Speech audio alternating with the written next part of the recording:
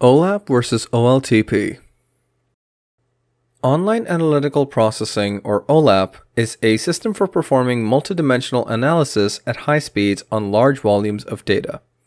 Typically, this data is from a data warehouse, data mart, or some other centralized data store. OLAP is ideal for data mining, business intelligence, and complex analytical calculations, as well as business reporting functions like financial analysis, budgeting, and sales forecasting. The core of most OLAP databases is the OLAP cube, which allows you to quickly query, report on, and analyze multidimensional data. What's a data dimension? It's simply one element of a particular data set.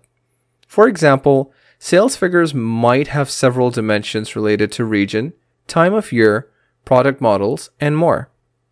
The OLAP cube extends the row-by-column format of a traditional relational database schema and adds layers for other data dimensions.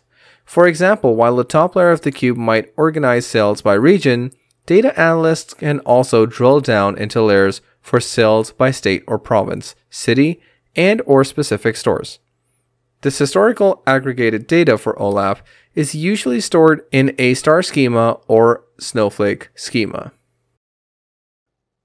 Online Transactional Processing, or OLTP, enables the real-time execution of large numbers of database transactions by large numbers of people, typically over the internet. OLTP systems are behind many of our everyday transactions, from ATMs to in-store purchases to hotel reservations. OLTP can also drive non-financial transactions, including password changes and text messages.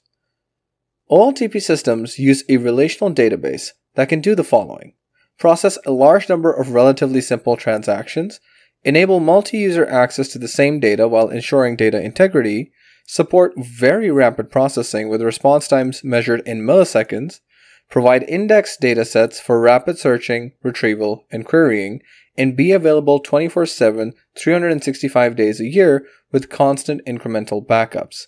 Many organizations use OLTP systems to provide data for OLAP. In other words, a combination of both OLTP and OLAP are essential in our data-driven world. Let's compare the two systems. The main distinction between the two systems is found in their names: analytical versus transactional. Each system is optimized for that type of processing. OLAP is optimized for conducting complex data analysis for smarter decision-making. OLAP systems are designed for use by data scientists, business analysts, and knowledge workers, and they support business intelligence, data mining, and other decision support applications. OLTP, on the other hand, is optimized for processing a massive number of transactions. OLTP systems are designed for use by frontline workers.